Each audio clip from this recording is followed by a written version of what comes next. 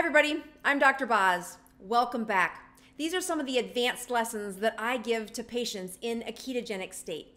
They have volunteered to be present and online to share some of their education with you as we walk through some of the more difficult questions that happen on a ketogenic diet. I'm Dr. Boz, and I'm all about improving health one ketone at a time.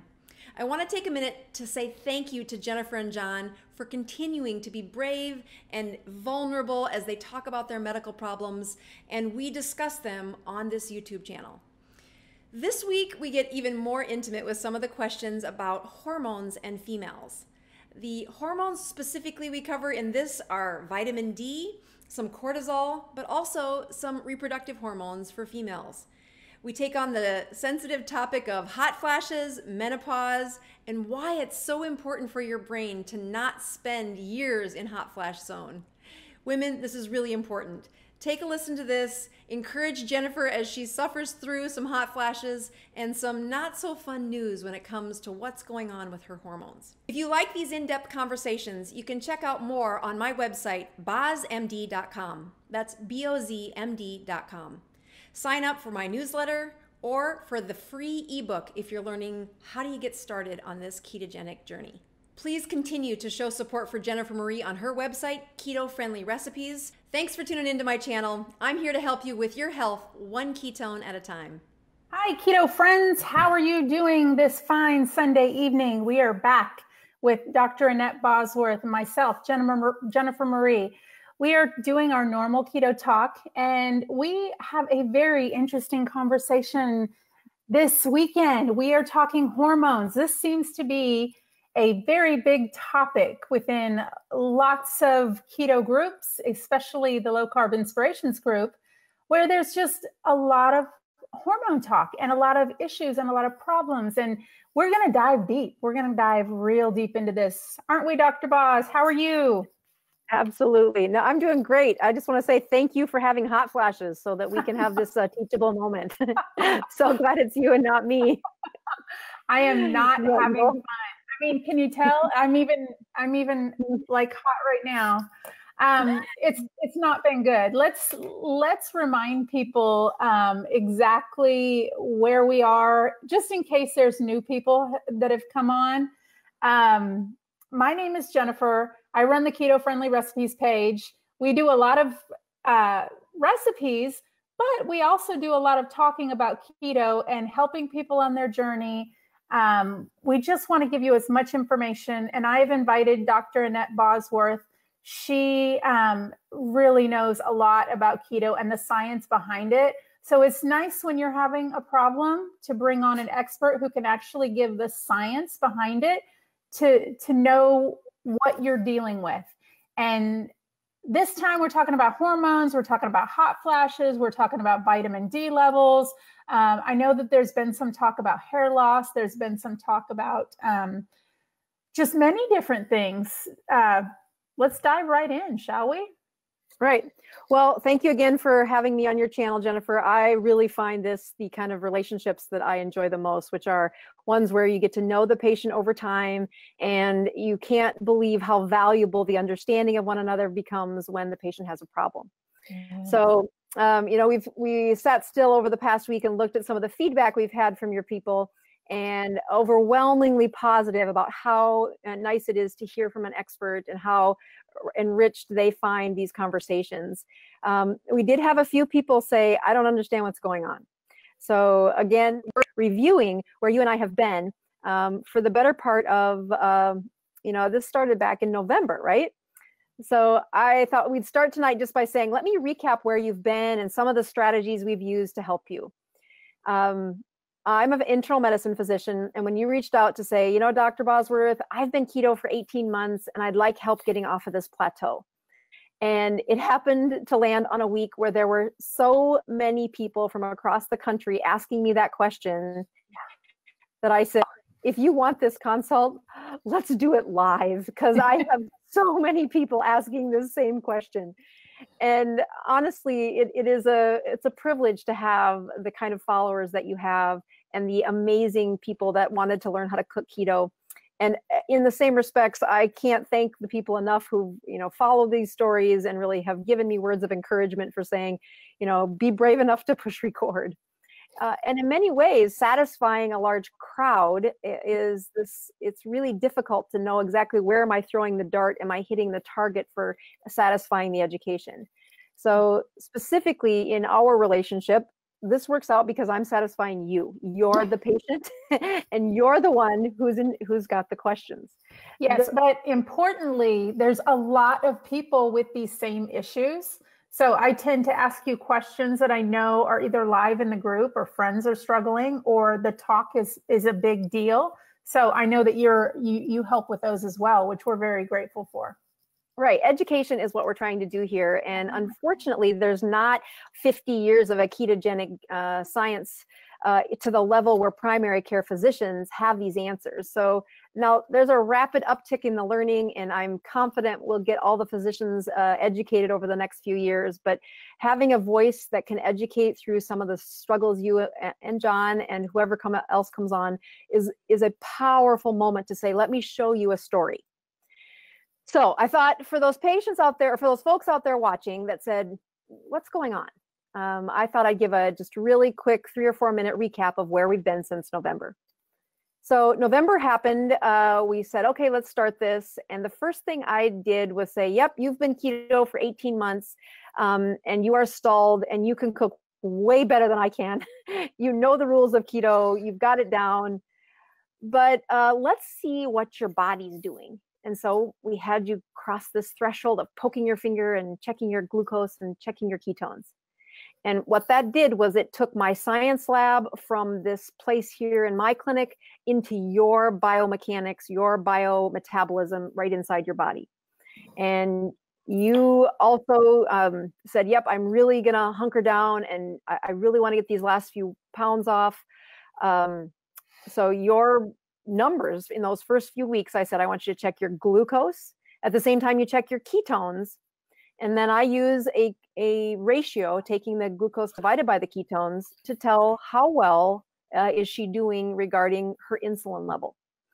And those first few weeks, you did amazing, much better than I expected, that you were able to, your glucose was not above 100. I think it was 70s or 80s many times you checked.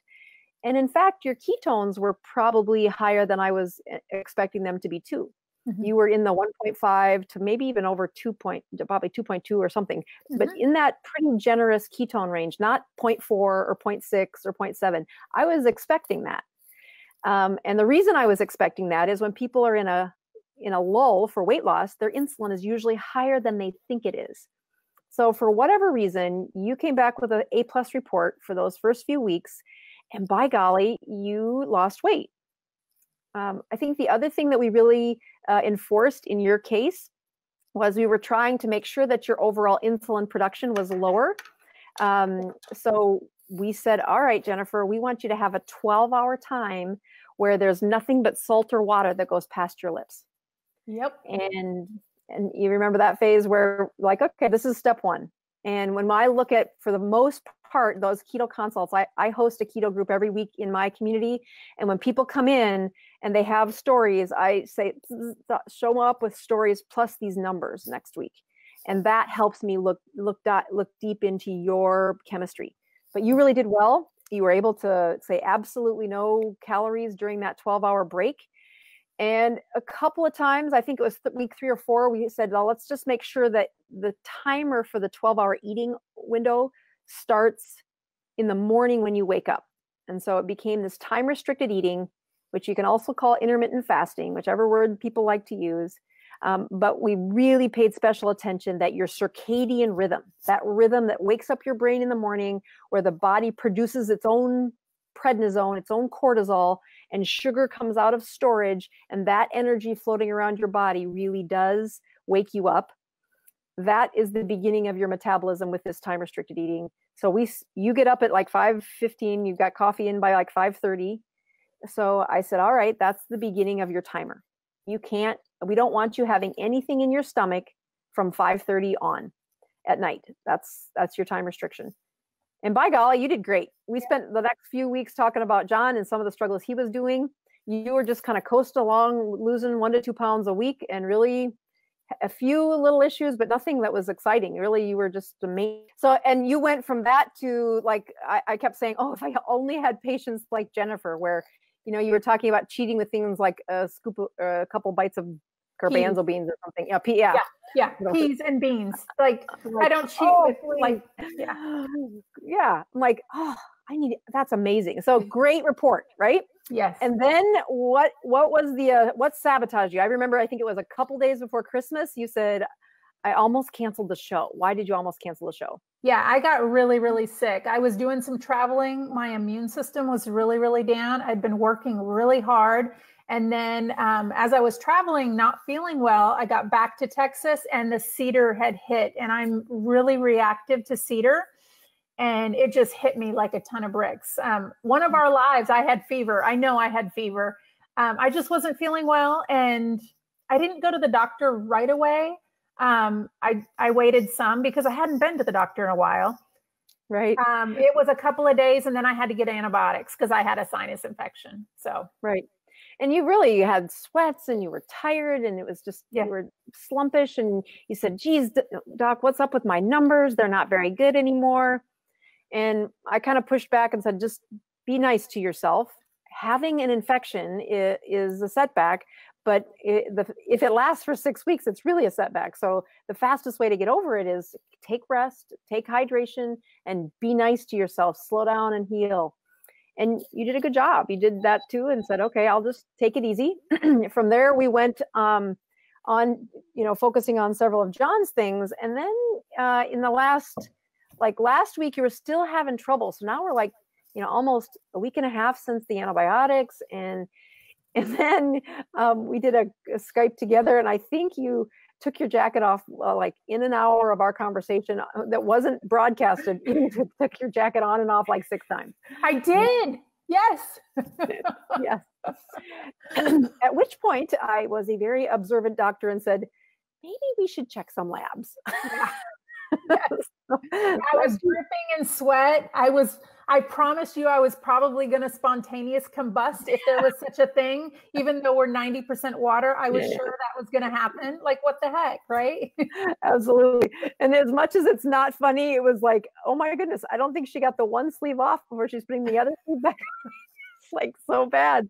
Like, I think we should check some numbers. Yeah. So before we get to that punchline, though, there were some other numbers where I said, well, if you've had labs checked, let me check a couple of other things that I'd like to know about. And again, these are great keto teachable moments. So let's start with your vitamin D. So here's the vitamin D level. Right. So if you look at that, you go back to March of 2016. And again, vitamin D is a fat chemical. It's really more of an enzyme than a vitamin. If they were going to rename vitamins, I don't think vitamin D would make it into the vitamin category. It's really an enzyme that floats around the blood, and it comes from cholesterol. So it is very much based in fat. So tell me about what your life was in March of 2016 regarding keto, not keto, brand new keto. Your number was 14, and that's pretty low. So I was one of those carb addicted, sugar addicted people walking around as most people are today. Overweight. That was 60 pounds heavier than what I am today. Wow. And that was life then. I was struggling with low vitamin D. I remember seeing an endocrinologist taking, they prescribed pills at 50,000 IU, whatever. International units. Yeah. And I remember having to take 100,000 at one time a week just to get up, Right. So again, when you're filled with sugars and carbs are your default, and then there is one more complication in your case, which is you've had a gastric surgery. So the section where the fatty vitamin would be absorbed, that is really right next to where the gallbladder squirts out the bile, and it's really related to high fat. And if you're a low fat kind of gal, meaning high carb, that is how that equates. You're probably not getting very much vitamin D, even though you live in Texas and not in South Dakota, where there's vitamin D is from the sunshine. So let's go back to that lab one more time, and let's just look at what your labs were this week. So this week, when we were checking labs, I said, let's grab your vitamin D and see what it is. 38 is not, I think on the lab part, it'll say above normal, but I really like my patients to have a vitamin D of, I know their brains are healthy if they've got a 50 or greater. And I just want you to recognize and celebrate, without being super compliant on the vitamin D regimen, because you might be human. I mean, vitamin D is prescribed for a lot of things, but it is a fat-based chemical. Can you show the slide where it talks about vitamin D2, cholesterol to vitamin D, that one where I think sunlight is involved? There you go. So this is a great little slide that just shows you when you go to chemistry class and you draw out cholesterol and you draw out vitamin D, I mean, you can practically lay those two little fellows over each other. They're almost identical. And vitamin D comes from cholesterol. It is a product of cholesterol. And it is the energy that happens in our skin that flips it from cholesterol to vitamin D. You can see in those two little yellow spots that if we want to replace that, we can give you something, we can give you a vitamin D2 or D3. And those are some of the prescriptions that you've gotten from your physicians before, where they're just saying, okay, skip the cholesterol. Let's just give her the good stuff. Don't make the sun do anything. She's really depleted. And we know that the enzymes that this cholesterol takes care of, it is thousands of interactions that vitamin D will help make possible over a period of time. Now there should be one in there that says cholesterol turns into a whole bunch of different things, and you'll see some arrows going from different slides. Is this it? Cholesterol and vitamin D? That's a great one. We're saying they're absolutely bioidentical. This is another one to say sunlight is the way that transfers from one to the other. And it is. So let's show your cholesterol numbers next. Oh, so then I said, if we go back and we look in your labs and we plot out what was Jennifer's cholesterol. Now let's leave that up there as you described to me. Go back to August of 2013. And I want you to notice that your healthy cholesterol, your HDL, was 63. Mm-hmm. And that your triglycerides, it's covered up on my slide. What does it say on yours? What's the triglyceride? It says 70. Mm-hmm. Mm-hmm. And then your total cholesterol was 185. Yes. And then you fast forward to 2016, and those two columns are essentially both a time where you were high carbohydrate, low fat. That's correct. Mm-hmm. And then August of 2018, how long would have you been keto by the time your cholesterol's? Oh, of August, a year and a half. Okay. So looking at a year and a half, that LDL cholesterol, which is the bad cholesterol, the one people really worry about, it's hardly changed. I mean, from 100 to 108 to 114 or 100 to 114. In my spectrum, I'd say that's nothing. But what's powerful is look at how your good cholesterol has gone from the 50s or 60s, which is still good. We want it above 50. Your healthy cholesterol is now 85. What do you understand why that happens? I don't think so. Okay. So when you're eating high fat, you are feeding you're feeding cholesterol. When patients come in and say, "Doc, you're eating all this fat, and for 30 years we've been told that if you eat that fat, you can't have you're going to have a heart attack. You're going to have a heart attack." And what's powerful in a high fat diet is when you're ketogenic and you keep the inflammation low, not only do your good cholesterol go up, but I would have actually expected your triglycerides to have been better than they were in this lab. In fact, I would contend that this August is about 2 months before we met. And that's in that phase where you weren't able to lose weight. So yes. I would bet that I put that little insulin there with the ketones pouring water on it. Mm-hmm. I would have bet that in that August time, you were still making more insulin than you probably knew you were. And I'm guessing that because of how many triglycerides are there. Triglycerides are really sugars or carbs that you've been pulling in over time. And I think that there might have been more, not so much carbohydrates, but somehow you were stimulating insulin. And you know what? I would agree with that because I was used to eating against what my hormones were doing. I would not eat for a portion of the day. I would get so busy. I would have coffee and then not eat. And it would be 4 o'clock and then I'd be hungry. And then I would eat in the evening. So my body never had a chance to recover from the insulin response from the eating that happens. So it would be little bits throughout the day until we really tightened up the eating window, supported the hormones by eating in the daylight hours earlier in the day, and then stopped it. So I would think you are right. So, and look at how much you've learned, because before, when people are keto, they really focus on how important it is that they are high fat, low carbs, and they stick to it. But it is very powerful what happens in a insulin resistant body, meaning somebody who's had the weight on for a while, and they stay in an elevated state of insulin. When they stimulate insulin production every time they eat, even though it's keto, it's really, especially if there's any snacking or if they do any of that, like trend of, like they play the fiber game, like, oh, my net fiber is, you know, and really what they're doing is they're putting some food in bulk in their gut, and that gut stimulates the insulin production, and the insulin is what stops them from losing weight. You have to lower the insulin in order to lose weight. The insulin must be low. Insulin kills the weight loss process. Definitely. So the next slide I want you to show is the one that says cholesterol. And okay, this is like my favorite. So if you look in the center there, I say transformation of cholesterol into all these steroid hormones. And you're going to see that one of them is progesterone, and you've had that before in the form of a cream.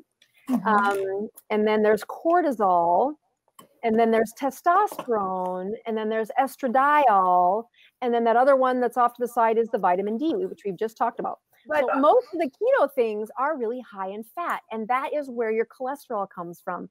So when patients say, I've been keto for 4 weeks and I went in to get my cholesterol checked and it's sky high. And I'm like, first of all, don't look at your cholesterol until you are truly keto adapted. Keto adaptation is a very powerful part where the ketones are coming from fat. And that fat level of hormones, when your body has not seen them in a while. I think could you describe to the audience something you told me off air, which was when you had your first transition to the ketogenic diet, what you did, you had hot flashes then. So can you just? I did. And I think I would say that's pretty normal if you talk to many women. Once we get started on the keto diet, it's like just a couple months in. I don't remember the time frame, but I remember thinking, oh my God, I'm hot and then I'm cold and then I'm hot and then I'm cold. And it feels like your body just starts working, or these hormones just really start to wake up, and then they do taper off, it seems. Right. Or they did for me in the beginning. It's like, it's like, you're doing something right if you're mixing things up that haven't worked before. Right. Well, what I tell patients, and there's a chapter in my book about this, is that you're going to have a period because that's one of the biggest calls for patients when they show up and say, hey, doc, I have hot flashes. And you want to know, are you in menopause? The first question I think I asked you was, do you have a period? And unfortunately, that wasn't very helpful, because you want to explain to the audience why that didn't help us very much? I've had the ablation. I'm done with that. I haven't had one in 10 years? Nope. Right. So whatever your hormones are doing on in the background, there is no outward signal of a menstrual cycle that gives the doctor or you the confidence that says, oh, she's not anywhere near menopause. She has normal periods. Yeah. And so, I had somebody else reach out this past week saying, I wonder if I'm going through menopause. And the first question I asked was, do you have normal periods? She's like, oh yeah, I'm still like clockwork. And I'm like, the chances your hot flashes are hormonal are very unlikely if you still have regular periods. So when we were trying to figure out what was going on with your hot flashes, we couldn't use that history. We said, all right, let's send you to the lab and see what else we can find. Yeah. So that's when, can you pull up the labs that show us I think there's an estradiol in there, and then there's an FSH. If you show both of those, that will teach us a little bit. I think this is it. Yes, there you go. Okay, so if you go back, that was August of 2013, and that the FSH. Just leave that one up so I can use it because I'll come through each of these panels to talk about what that is teaching us. So the FSH is something called the follicular stimulating hormone, and it comes from your pituitary gland or the brain. This is the brain talking to the ovaries. And if you go back to 2003, for whatever reason, your doctor looked at this and said, hey, I wonder if her ovaries are working well. And they checked to see what is the signal coming from the brain to the ovaries. And it was whispering. Your ovaries were saying, you know what? We hear from our little brain every once in a while. We do exactly as we're told. And there's no need to holler.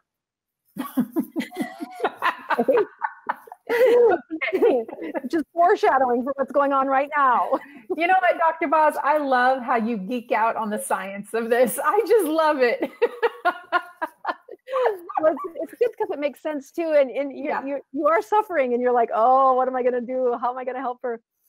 So if you go to estradiol, that 93, which was taken in 2016, we don't happen to have an FSH at the same time, but that's still another time where we did, your doctor did the labs and showed us, hey, guess what? Throughout her bloodstream, she's doing pretty well. She has that estradiol, which is coming from her ovaries. She's making a nice level of that.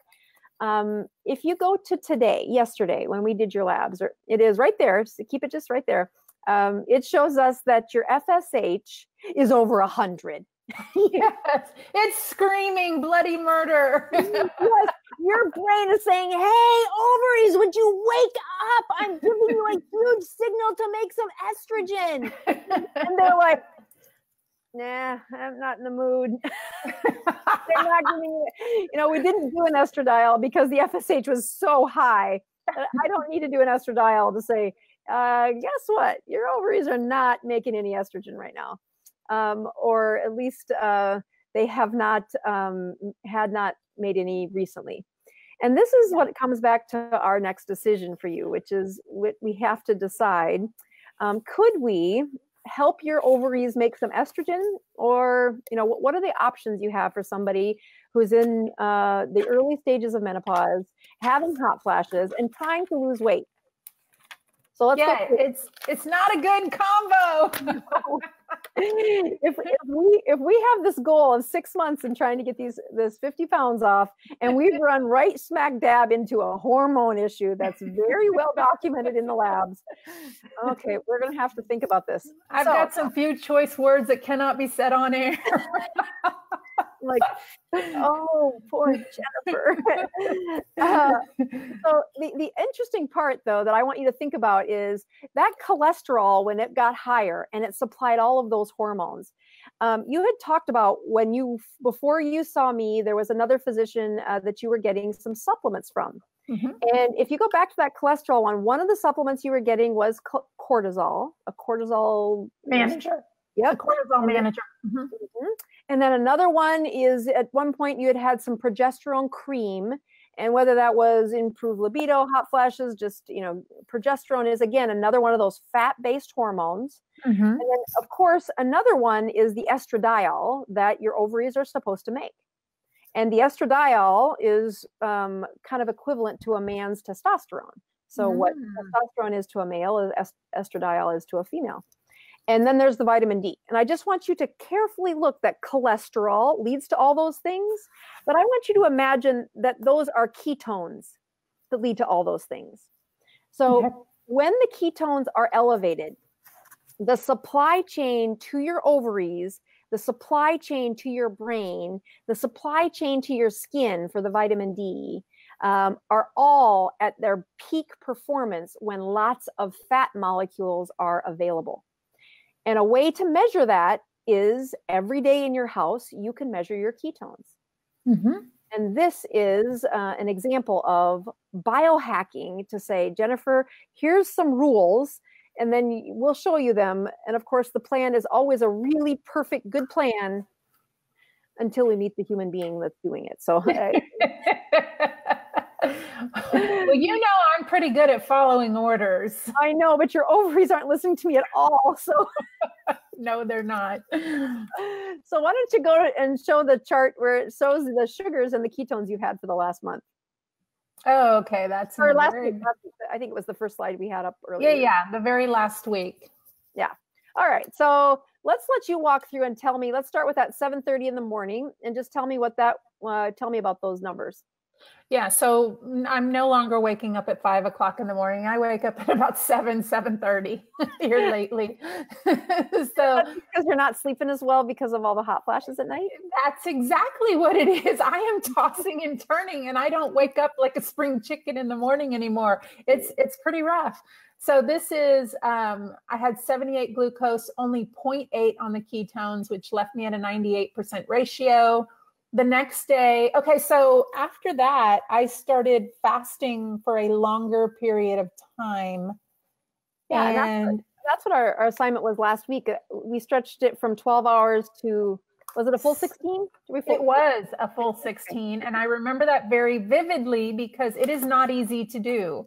It's not easy for me to do anyway. It might be easy for others, but I don't like it. So we really wanted to push the ketone numbers and to really get them up. So we just pushed for that. I stopped eating at 3. Oh, yes. How did that impact your family? Well, I watched them eat dinner. I served them dinner, and I ate salt. So you're a better woman than I am. Oh man, it was. Yeah, it wasn't. It wasn't as bad. It's a mental thing. I knew that the hot flashes, the sweating, the interruption of my life every day was worse. So giving up dinner giving up food for 16 hours didn't seem as bad as what I was dealing with. So, well, yeah. So keep going. Go to the 120. Was that what time? That's another. These are all morning ones. It looks like. Yep, yeah. Right? I did a morning one. I don't know. Honestly, I think this was probably the worst night's sleep, maybe. Okay. And that's all I can maybe give explanation to that number. Now it started to get better because this was, I think, in the morning. Oh, actually, let me go back. That 65 and 1.4 number was at night. Oh, that was cool. A PM number. Mm-hmm. You had wanted me to take it in the morning and in the evening. And I was like, I thought the number was more accurate in the morning when you first wake up and making sure you deplete all your glucose. But then shockingly, in the evening, my number was the best. So I think I have really good numbers in the evening. I think it's just that cortisol or whatever's happening at night that really does not make the number in the morning very good. Well, and part of that is that we hadn't been checking in the evening. And I'll tell you, when I need to give patients something to be confident about, and I'm only having them look in the morning, which is the hardest number to control. That's why I'm so curious about what it is in the morning. Not only do we get the sweep throughout the sleep time to kind of shut down the body, the metabolism shuts down and then it wakes back up for that cortisol.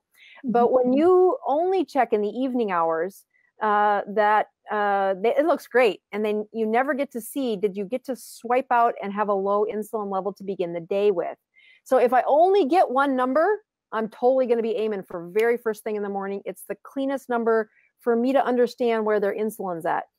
But if they're getting down in their dumps and saying, I just can't make any of my numbers look right, then I'm like, no, take it at night. You'll see it's doing really good then. We're just not looking because, the strips cost money and it takes time to do it. And I'm super curious about it, so I like to check it. But that's apparently this rare form of a being. Yeah, you're the only one who likes to poke your finger and geek out on it. Yeah. No, we're not. No. Don't like to do it. But, to see it was nice to see a good number in the evening. It meant that I was doing something right at some part of the day. And I was putting the effort. It just wasn't responding. So. Right. Well, I think the other part you should be super proud of yourself is look at your glucoses. They're all in their 70s and 80s. One of them is in your 60s. That's amazing. Yeah. That's so good. And if we were only looking at glucoses, I would be kicking my heels together. Before I started doing this Dr. Boz ratio, I would only look at the glucoses because, ketone meters weren't as easy to find. even before we kind of landed on FORACARE's monitor, I would have patients say, gosh, doc, I did 5 pokes and I still didn't get a recorded number that I could believe in. Yeah. And so spending a lot of money. And so I was really hesitant to push them and say, give me a number. Yeah. Now that I've got more confidence in the monitor, I'm not nearly as stingy about having them check. But go to the slide where it has the big ratio of, or it's got the blue line across the chart. And that's really what we're trying to do here. As you look at that Dr. Boz ratio, we're trying to get you over to the lower part in that 40 or 80, 40 or 20 part where it's way to the right of the chart. What we're able to know that is that you can't have good ketones and a low sugar when there's insulin around. So the insulin production that your body's been making because of these hot flashes is really throwing that off in the morning. You're also having an extra amount of cortisol in the morning. So again, your sugars don't go up much because your body is really keeping that controlled, but boy, it's at the price of those ketones. Remember that those ketones are going to turn into vitamin D, cortisol, the progesterone, the testosterone for the male, the estradiol for the female, and that vitamin D. Those are the hormones that, we talk about improved sex drive and libido for women when these hormones are rich and produced. And I have a chapter in my book that I say it does increase your libido. And I would contend it's because it helps your brain so darn much. But in other aspects, it does enrich the estradiol and the progesterone levels of hormones within our body as well. So that brings us to, what are we going to do with Jennifer and her hot flashes? So I'm kind of scared. Well, so the key thing that I'll give you a couple of options. So let's just tell the audience what we talked about off air, which was not very encouraging for you. And that was, I could start you on an estrogen progesterone hormones, and I could put you on hormone replacement therapy and your hot flashes would go away. It is not off the table. But do you remember how we were talking about John now takes testosterone shots, and the doctor is really his testosterone. Those shots are his testosterone. His body doesn't do it anymore. And after that body does it, it doesn't have to do it. The doctor is supplying testosterone. There becomes a shift in the body that the body has no need, has no stimulus to make that hormone. And really, especially in a male, it can be a life sentence of, if we take that testosterone away, he'll get depressed. He will have no sex drive. His concentration, their brain just feels like a mush. I swear to God, it's like a female brain that's got brain fog and kind of scattered thoughts. And I'm like, see, that's the life of us. Yes. And no energy either. If he misses that shot, he can feel it, I think, within 24 hours. Yeah, so what that says is his body doesn't make the testosterone, the doctor does. And that's great. You live in 2018 and those are options, or 19 now. Those are options for today's world that do matter. Yeah. However, if we're right at the beginning of a keto or of a choice point for you, do we put you on hormone replacement therapy, or do we see if you can produce the ketones to a level that will really kind of spark the production of estradiol? If you were 10 years older, I wouldn't do this, but I would say you probably are at a menopause, and this is probably where you're going to be. Being in your mid 40s, I would say that's early. It's not uncommon, but it's early. And if we could go back in time and nourish your ovaries for 10 years before this moment, I would contend they wouldn't be here. They would be used to making their own estrogen, and they would keep up with the estradiol. They would not be screaming. The brain wouldn't be screaming, make me some estrogen. That we can see since November, your numbers have done pretty darn good. And your ability to make ketones is so good that I would give it a shot to say, let's see if we can push your ketone number to a higher production level and see where this leads. If you say 20, I'm going to hurt you. I don't think I can get you at 20. Well, and that's possible. Yeah. The difference is that you eat a ketogenic meal. You're pretty good at the time restricted eating, which is the 12-hour thing. And I think that's a safe place for you to stay. I would actually be curious if the erythritol gum does produce insulin for you. Have you ever checked it? Actually, it does. And to be quite honest, these lives make me very nervous and I'm either eating salt or gum. So they're the one time a week that I do this because I do not like to do lives. I do this. I honestly do this just to share information that I think is really good with a lot of different people. So if I need some if I need some gum to get through it, that's what's going to happen. I mean, I knew these made you nervous. I had no idea that your coping skill was to chew gum, which is common, actually. Chewing on fingernails, chewing on gum, chewing on salty, sunflower seeds. Well, very common. It's salt or gum, and I don't have salt here with me. I forgot to put it here. Usually it's salt. I don't like to do the lives. But curiously, have you ever checked it to see, does that cause you the ketone? No, but you want me to check it right now? Because I've got the meter right here. Yes, that'd be great. By the way, this is the meter. If it's the 406, it's the only one. Let me go ahead and open it. I hate pricking my finger, and I'm sweating again. Like, poor girl. Well, this is the part where there's a choice point in our road. You know, we could put it on hormone therapy. We also could try to do something with your keto metabolic health. And that comes with a couple of changes that I would put in your weekly pattern. And one of them is when's the last time you really pushed your ratio to 40 or less? You know, I was 40 or less. Yeah. Okay, I'm a little bit shocked because I think I've done, you're asking me hard questions when I'm about to prick myself. Okay, I'll be quiet. Like, I still don't like to do this. Yeah. See? Look how brave you are. Yes, look how brave you are. Okay. I'm telling you, I cringe every time. Okay, let's do this. Here. It's counting down. Hold on. Wait, where am I? Yep. What is it? 88. That's a little high for me, isn't it? Okay, let me see what my ketones are. Hold on. And go figure. Look, I'm sweating. No, like, this is real. Her ovaries really are stubborn. They're not. Oh my gosh. Here, hold on. I'm doing. Okay, here. Here. So just because you touched, I saw you touch the yes. It's see. Hold on. You're laughing at me. No, you're doing great. Okay, it's got to hold on. I did it too soon. So this is the beauty of this machine, though, is that it takes the same. It takes like the purple strip is for ketones. So as soon as that little blood drop starts beeping, then I should be able to go ahead and grab what I need, and hopefully I have enough blood left to do the reading, or else I have to poke myself again. But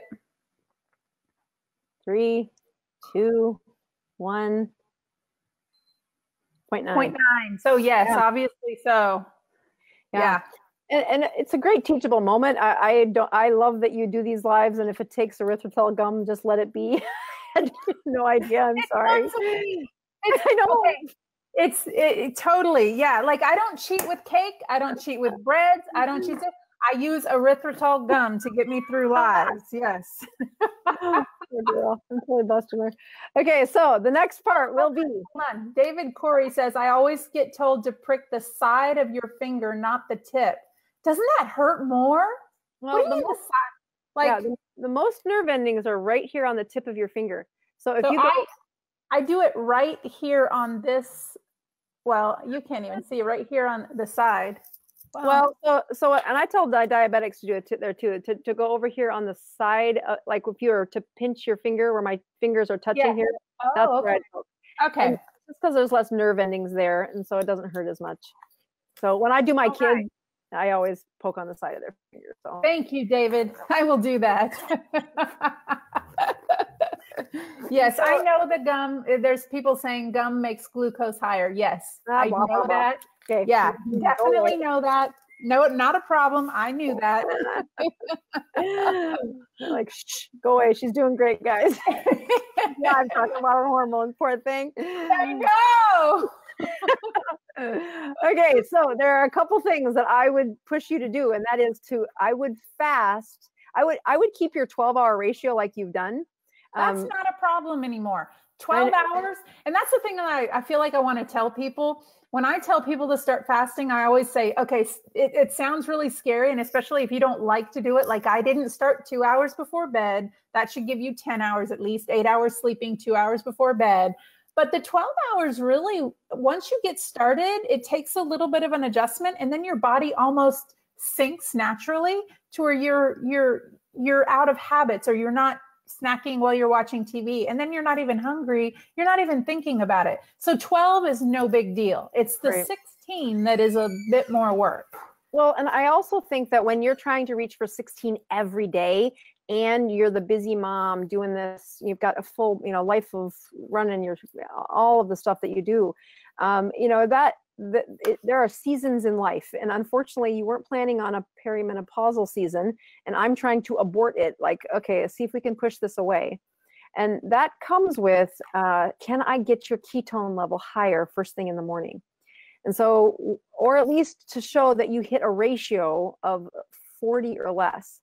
So in the last week, even when you did the 16 hours, was it a 40 ratio, or was it? I can't remember. I'm sorry. I'm going to have to go back and look. Here it is. Not in the morning. Yeah. So it you was 46, mm-hmm. But that 46 was in the evening. Right. The best morning was 55. So yeah. Well, so what I would do, I mean, we could say 16 hours every day is what you need to be doing. And I'll tell you, you did it a couple of times this week as a test to say, it's hard. It's hard with the family. It's hard with, when they do 16, when I do 16 and essentially it leaves 8 hours of a window to open, people often, say, I can't do it the way you say, Doc. I have to put the 8 hours in this spot where I eat. And I would contend that if you have a hormone shifting going on right now, or if they're my diabetics, I really push them to say, stick with the circadian rhythm as your beginning. It is a more powerful shift of your chemistry if you keep that first part of the timer starts with your morning rise. So having said that, the 12 hours seems to fit in your family, but we're not quite, surging enough in your ketone levels, in part because you're going through menopause, lucky us. As we try to resurrect the production of these hormones. And again, this is, I called one of my very good friends who's an OB-GYN. She's been in primary care OB-GYN for 20 years and said, here's the theory. Do you think that her ovaries could kind of be sputtering and come back if we bathe them in ketones? And of course, she's like, I just want you to know, all the nurses on my ward have read your book, and I'm cool because I know you. I've known her for like 20 years. I've known her for almost 40 years. She's in my wedding. She's a long, good friend. But I was talking about saying, what happens if we put you on hormone replacement is that there is a depression that comes with it. There is a slump in your metabolism that comes next when we put people on hormone replacement. Now, there's a slump in your metabolism if you go through menopause. There's a slump in depression if you go through menopause. Absolutely. So it's less of a slump when they're on the hormone replacement therapy, if I give you a prescription and put you on this.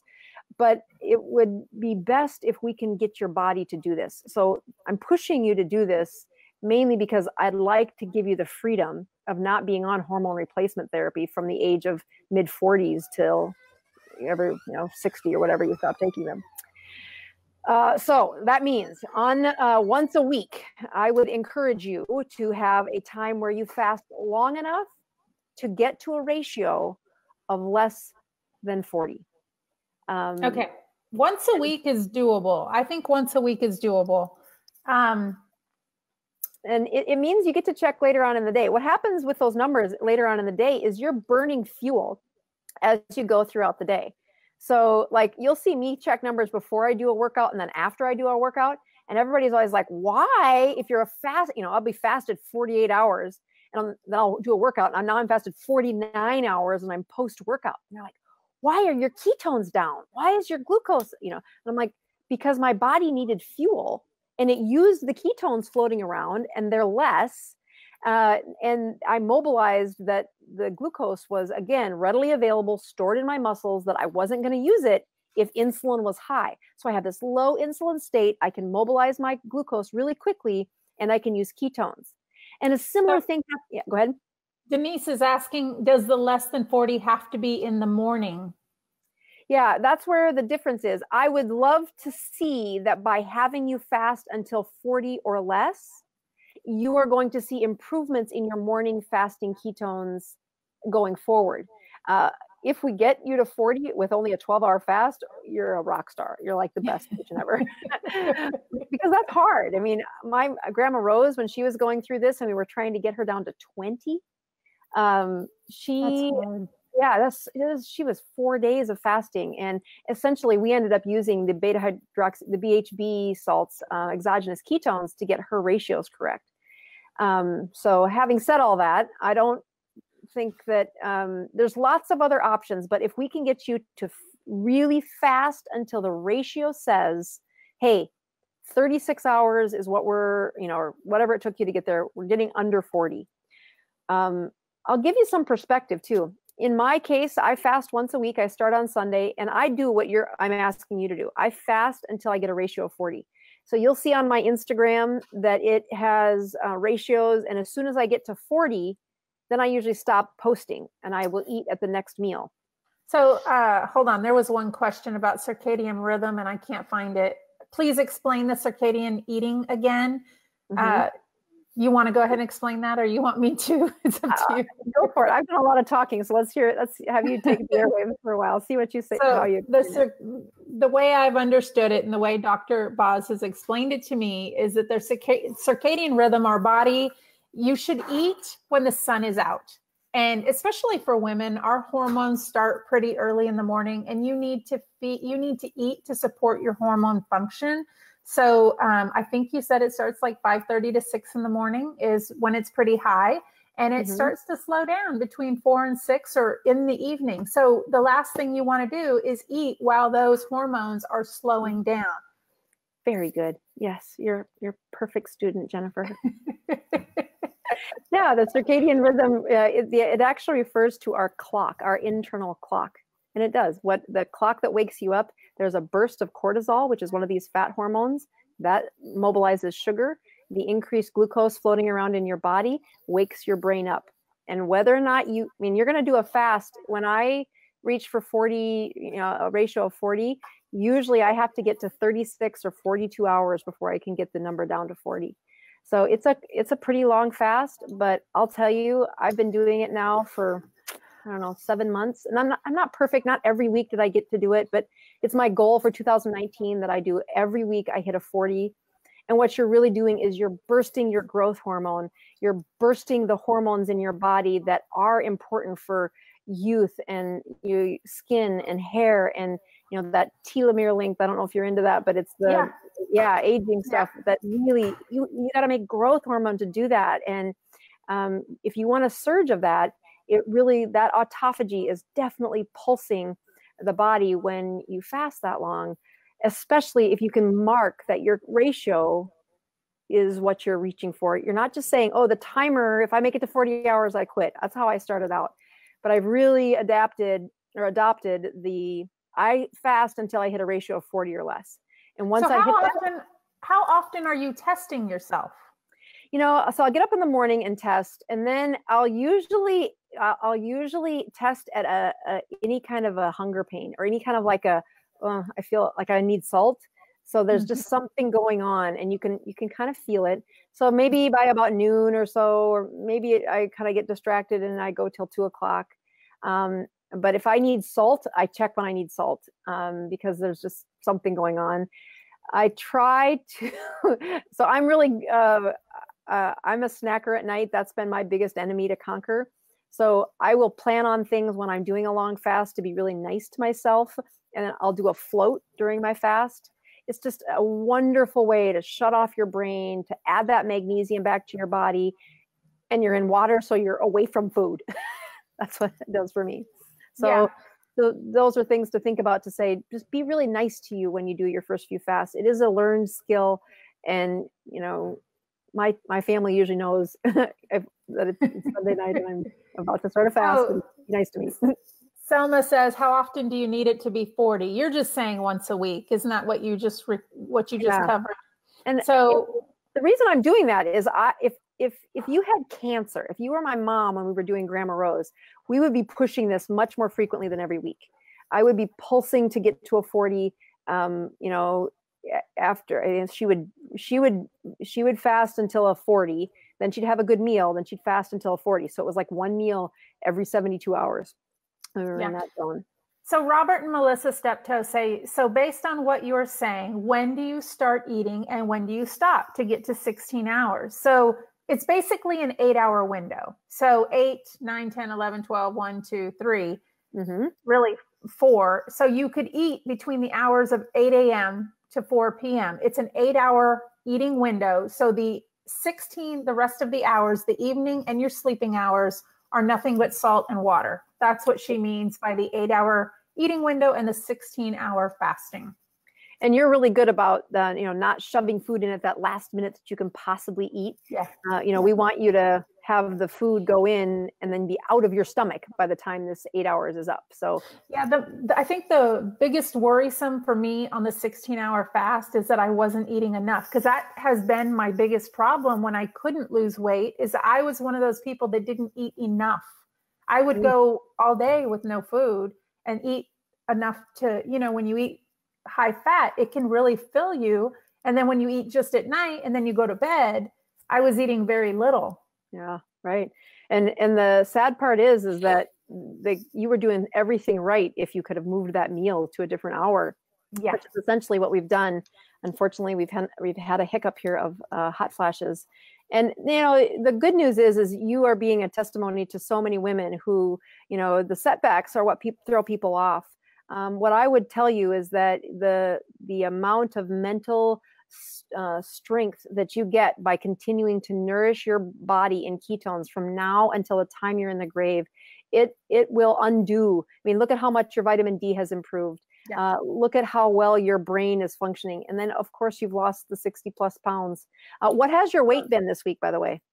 Let me answer this question, because there's a lot of people asking what salt. So the salt that I do is rock salt, and it's pink Himalayan salt, because there's like 83, 84 minerals.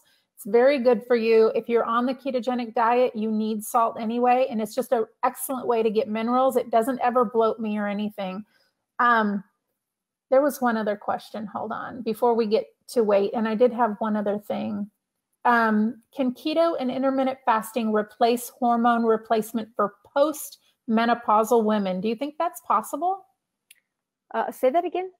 So Luann Harris-Lardy asked, can keto and intermittent fasting replace hormone replacement for post-menopausal women? Do you think that's possible? Well, this is the part where if their ovaries have been shut off for years, this is what my friend and I, the OB-GYN and I were talking about. She's like, that's going to be a no. The ovaries they're done. But in your case, I mean, you have an ultrasound within the last 6 months saying, no, they're still plump. They're still alive. Now they're going through something, definitely. What we're hoping is to resurrect you out of the teetering edge of what will be menopause by really bathing those ovaries in excessive amounts of fatty fuel called ketones.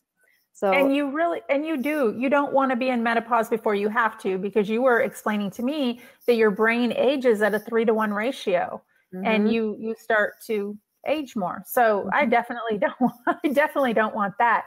So to get, I do want to talk a little bit. Well, first of all, even though I'm having all these crazy symptoms, I did have a weight loss of 1.2 pounds this week. That's so cool, actually. Yeah, I didn't think it was anything, honestly, because it felt like it kept bouncing back around. But when I look at the numbers, I really did have a weight loss, and I do eat what I'm supposed to. You're eat what I'm supposed to. Yeah. Yeah, that's what I told my husband. If this sweat meant that it was burning fat, then I would be so happy every time it happened, but it's not the case. The other thing I was going to talk about is that, you know, it is known that royal or a maca root can help with hot flashes or be a natural supplement for it. And then the black cohosh can also help. And I know that I really wanted to do this, really dive in deep with these ketones and really see if that's the only thing that can do it. But every time I have a hot flash, which is probably 30 times a day, like not even kidding, I look at these supplements thinking, I want to take some freaking supplements. Like if this could help, then do this. And I'm just don't know whether I should take the supplements or just dive into the ketones or do them both. Like what the heck should I do? Here's the part that if it was me, you have those supplements, and if we can't get your ovaries to resurrect, if we can't stimulate them to make this estrogen again, then they're always going to be there. We have a short window where you're right on the edge of whether or not your body is going to continue down this pathway, or if this was kind of a sputtering, and we hope that those FSH, that your pituitary goes back to not screaming at your ovaries because your ovaries wake up and produce some estrogen. That if I was going to supplement anything, I would really try to do the fast, because you have plenty of ketones stored in all your fat cells. What we're trying to do is make those ketones float around your blood more. The way we do that is we pulse you. We give you that extended 36 hours with just salt and water. If you have caffeine addiction, I let people do that. But salt and water is the best. Salt water, black coffee is what I do.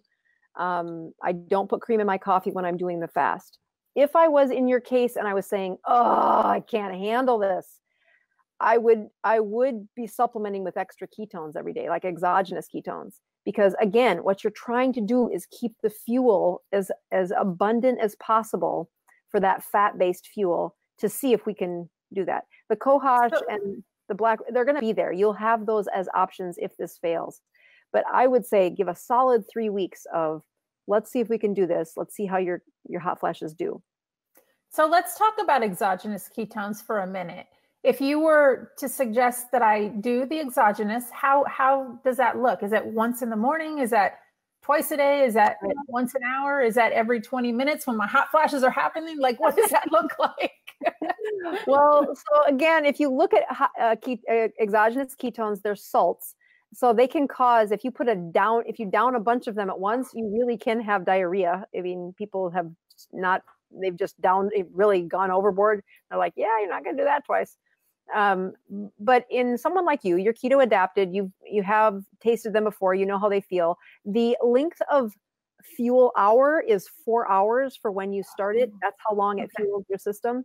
Okay. So I would look at that dose it at the beginning, right, with your coffee. I would have the ketones in your 8 hours of fueling time. So be sure to keep it in those 8 hours. When you say fueling time, does that mean when I'm eating? Mm-hmm. Yeah. Oh, okay. So I would put that in the morning, and then 4 hours later, give another good dose of it. I really like, the shot glass, half a scoop, cream and ice. And it's just, I sip on that. It's kind of like a creamy, icy drink that is got that tart taste to it because it's salted. I mean, there's salts. Yeah. And there are sugar substitutes in nearly every one of these, because these exogenous ketones taste terrible if you don't put sugar with them. Yeah. So the point I'm making is put the fuel in right after you have your coffee, put that in first thing in the day, put it in at 4 hours again. And again, what you'll feel is when the ketones are higher, you're going to feel less appetite. It's an appetite suppressant.